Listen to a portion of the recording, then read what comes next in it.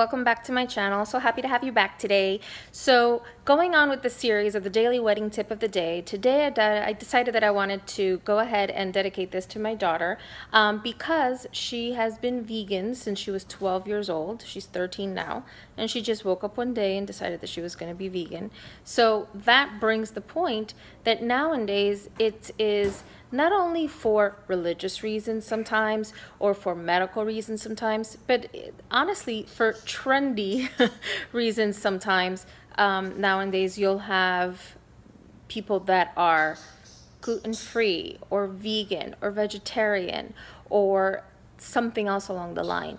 So with that being said, my tip of the day for you today is two things. One, you want to make sure that your venue or caterer is as prepared as possible for these little surprises that you might have on the day of the wedding.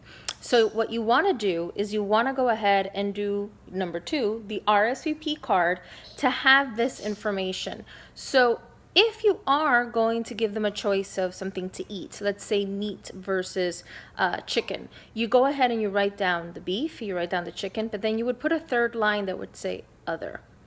And therefore there they can fill out if they're vegetarian, if they're vegan, if they're gluten-free, if there's allergies. Sometimes there's major allergies. They can't be even anywhere near peanuts or bread that might be done where peanuts may be. Sometimes there's religious reasons, like for example that they need a kosher meal or they may need halal.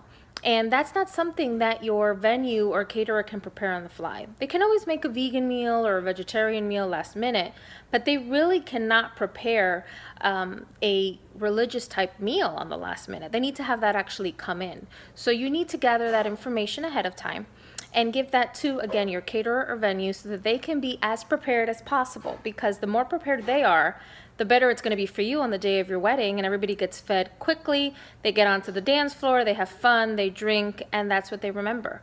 Because the least thing you want is your guests waiting forever for food to come around because your venue or caterer wasn't prepared. So again, do your RSVP card with other.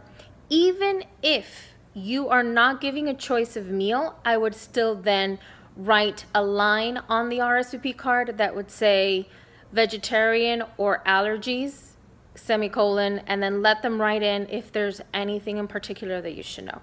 Okay, so I hope this tip of the day helped you, and I'll see you again tomorrow. Thank you again for coming to my channel, and please, if you're enjoying this series, I'd really like you to subscribe so I can continue to do these videos for you. Bye, have a good day.